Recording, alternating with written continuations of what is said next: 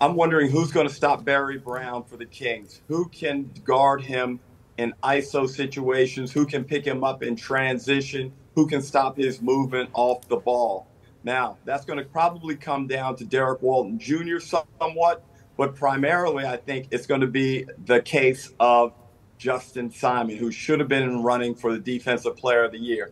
But the only problem is, Hammer, if you focus on Barry Brown Jr. too much, you've got Brantley, who also is going to have to be guarded by Justin Simon. So some of the Kings' defensive liabilities, I think, may be exposed in this series. But, boy, they also present some problems for the Breakers. So I'm not sure how you see it, but initially that's my perspective.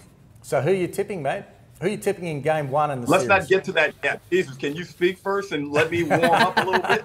Jeez, you sound like my wife. All right, I've got. I'm going to go straight for the point. I actually think that the Breakers can win game one, and I'm going to tell you why, D. They've got 5 players in double figures, just like the Kings have. Now, the Kings deserve to be favourites for this series. They've been the best team in the league, and they're the reigning champs. So it's theirs to be able to lose, in my opinion. But the Breakers, they're 11-3 on the road. They're not scared of going on the road. And what they bring is they bring a whole lot of offense, but their defense and their mobility and toughness is going to trouble the Kings. What I like is Brantley and Pardon being able to do it in the front court, because I see what they can do from a defensive perspective with their athleticism against players like Cooks. The other thing that I like is their backcourt defensively with McDowell White and Isaiah Liafa as well. Both really good defensive player against the pick and rolls to be able to defend Walton Jr. as well, and also Vasiljevic. So I think it's going to be a tough game. I'm actually going to predict that New Zealand win game one and then the Kings fight back and win game two, because the Kings play better, I think, on the road than they do at home. So what do you think about that?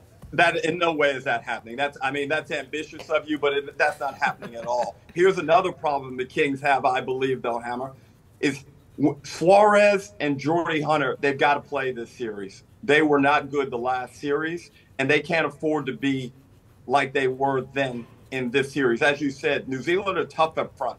And also, Abercrombie plays bigger than you think. He does some work down in the paint also. He's a good rebounder.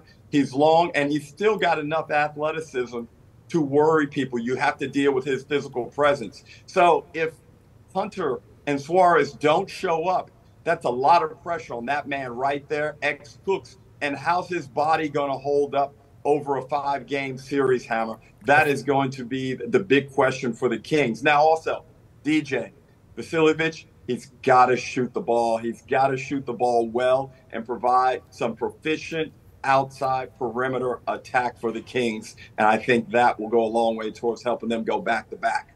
I think a bit of an X factor for New Zealand in this series is Rob Lowe coming off the bench. Now, hear me out on this, D, but the Kings traditionally play with such a deep drops. So if you've got guards getting in there and you've got someone like Lowe that sets the pick and pop, they either have to get in rotation, someone's going to get open, but Lowe's capable of being able to knock that down and have some sort of impact against that particular style of defence. So, D, we've got Hammer's tip. What's plus yours? 4.5, I'm going New Zealand in game one, plus 4.5. D, what are you thinking? This is tough, Joe. I think New Zealand steal game one. If they don't steal it, they'll put a lot of pressure on Sydney, and Sydney will know that they're probably not the better team by the end of game one. New Zealand get game two. So it's either going to be 2-0 New Zealand or 1-1 going back to Sydney for game three.